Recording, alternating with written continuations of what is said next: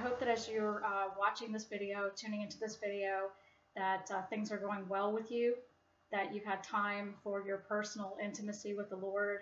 Lately, the Lord's been drawing me in ways that are so face-to-face. Even as I drive to work in the morning, He perfectly times songs on the radio for me to speak to me. It's just intimate and face-to-face. And I pray that you've been having that with the Lord.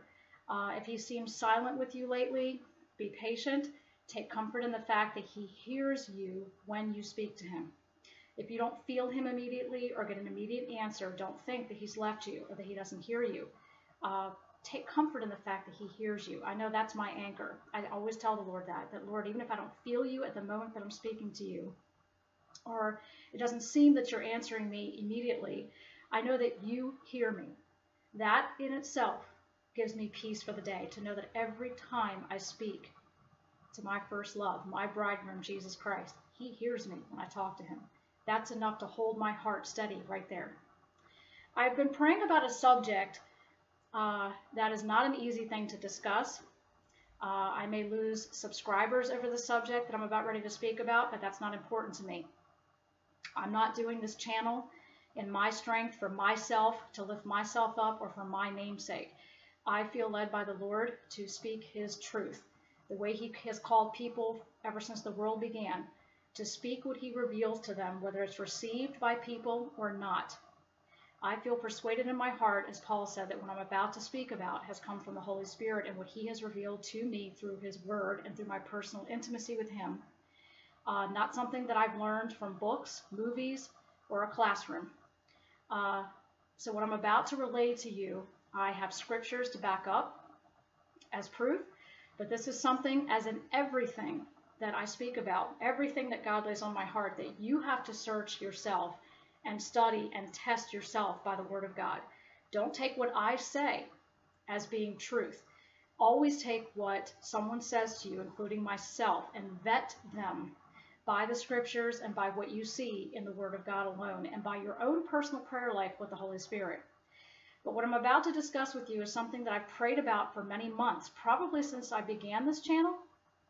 And I've left this subject alone simply because I feel that it's a divisive issue in the body of Christ. And what I mean by that is that there is a great debate and a great schism in the body of Christ and divide between Reformed theology, those who believe in God's sovereignty and election and salvation, and us being predestined and chosen by God before the foundation of the world, and those who believe that we choose God based on our own power and ability to have a free will to choose. I know that there is a great divide over this, and what I'm about to speak about is what I feel 100% persuaded by the Holy Spirit that He has shown me about 4 years ago. Up until about 4 years ago, I believed in a pre-tribulation rapture. I believed in free will. I believed that the Antichrist would be a Muslim. As a matter of fact, I feel led by the Holy Spirit to do another video very soon, Lord willing, as He gives me time, to do another video exposing the distraction of a Muslim Antichrist. And I'll get to that in another video, Lord willing, very soon. But what I'm about to share with you, I realize I could incur a lot of anger, a lot of railing, maybe even abuse, and lost subscriptions. But does that matter to me? No, that doesn't matter to me. What I am concerned about is that I defend the Word of God, that I expose false doctrine according to the leading of the Holy Spirit. Ephesians 5:11 says, expose false doctrine, have nothing to do with it. Those who preach on a free will doctrine, that man has it in himself as a lump of clay, born a child of wrath, born in sin, those who preach that we have the ability and the power to choose life, to choose God, I firmly believe that the Holy Spirit has shown me about 4 years ago now that this is not so. When He first revealed this to me, it shocked me. I literally felt like I was going to fall out of my chair when the Holy Spirit revealed these things to me. It is not a popular doctrine. The viewpoint the Holy Spirit has led me to leaves me in the minority, as does the way the Holy Spirit led me to see that there is no pre-tribulation rapture. And that's something that I feel very alone in most of the time in my church and even with family at times. But I don't follow the Lord simply to get other people to agree with me, or if I stand in the majority.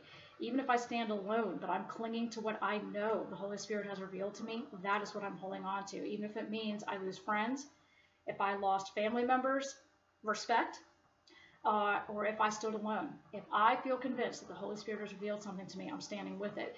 The prophets of old often stood alone.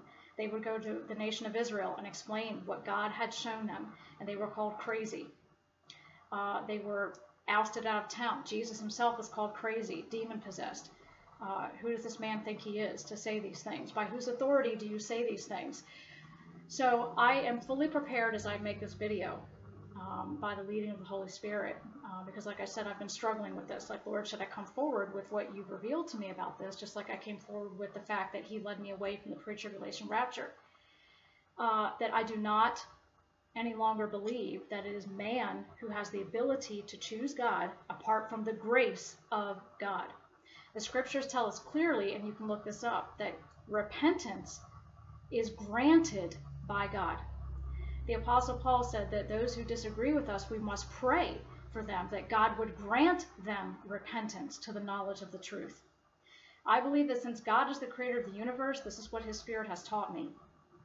And I have scriptures to show you that he brought to my attention over these past 4 years, because I struggled with him with this, I wrestled with God over this, and he continued to reveal to me the truth of the fact that he elects us according to his will.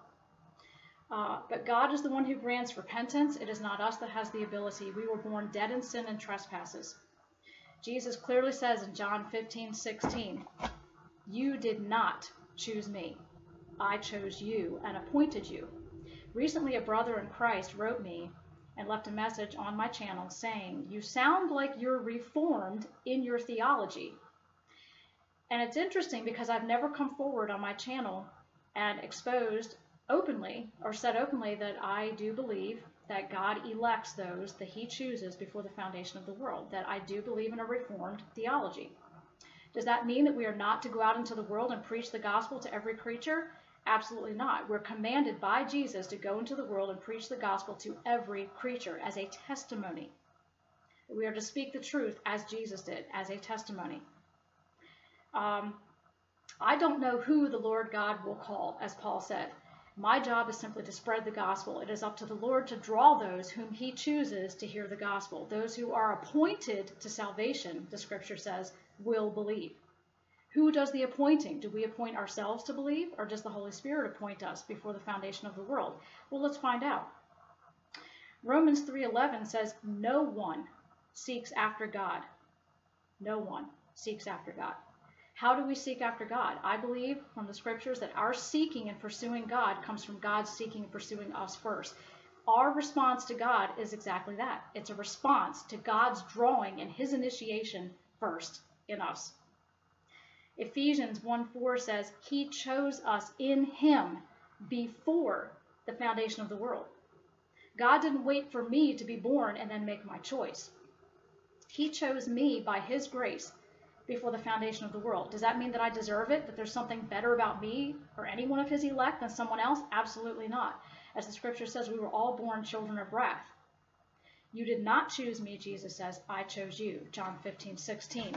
Psalm 139 shows us that God wrote all of our days in his book before one came to be. Romans chapter 9 is a very interesting book. Paul's hearers in Romans chapter 9 argued with Paul because they understood exactly what Paul was implying. So let's go to Romans chapter 9 if you have your Bible with you. If you don't, then look it up later. Paul starts off here in Romans 9. "I say the truth in Christ, I lie not." And I'm reading from the King James Version. "My conscience also bearing me witness in the Holy Ghost." Now, I'm claiming the same thing as I'm making you this video, that I'm not lying to you. I think those of you who have known me and known this channel long enough have known that I come to you with sincerity. As Paul is saying here, I say the truth in Christ, and this goes for me too. I'm not lying to you, and my conscience bears witness to me in the Holy Ghost. And I claim the same thing. "That I have great heaviness and continual sorrow in my heart, for I could wish that myself were accursed and cut off from Christ for the sake of my brethren, my kinsmen according to the flesh, who are Israelites, to whom pertaineth the adoption and the glory and the covenants and the giving of the law and the service of God and the promises, whose are the fathers, and of whom are concerning the flesh Christ came, who is over all, God, blessed forever. Amen. Yes, Christ is God. Not as though the word of God hath taken none effect, for they are not all Israel which are Israel. And of course we know that those who are born again of God's Spirit are Israel, are the spiritual Israel, and are grafted into Christ. It goes on to say here in verse 8, that is, they which are the children of the flesh, these are not the children of God, Paul says. But the children of the promise are counted as the seed. For this is the word of promise, at this time will I come, and Sarah shall have a son. And remember, God said this to Abraham when he visited him. And not only this, but when Rebekah also had conceived by one, even by our father Isaac.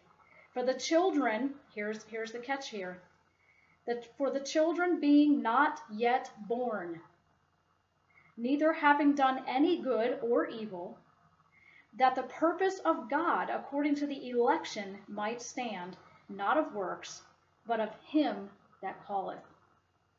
It was said unto her, the elder shall serve the younger. God is making a statement here that he's already chosen before the children were born, before they had done anything good or bad.